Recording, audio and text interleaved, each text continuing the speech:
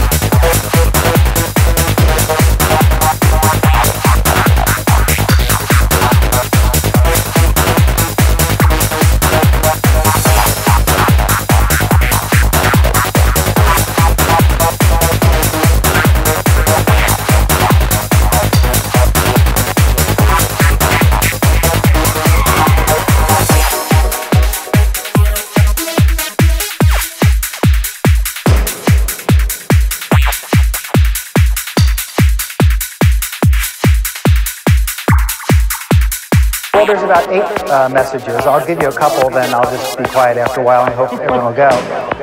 One of them is that you create your reality, that what's happening in your brain really has an effect with what's happening out in the world.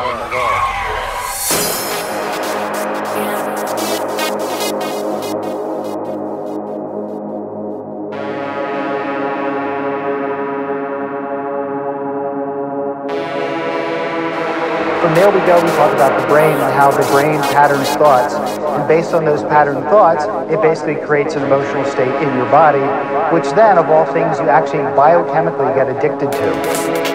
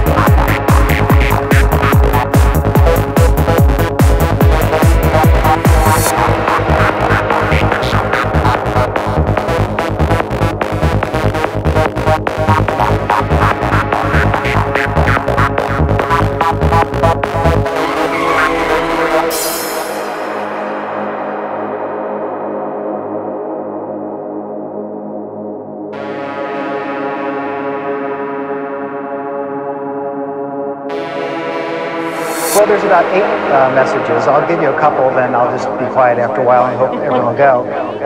One of them is that you create your reality, that what's happening in your brain really has an effect with what's happening out in the world.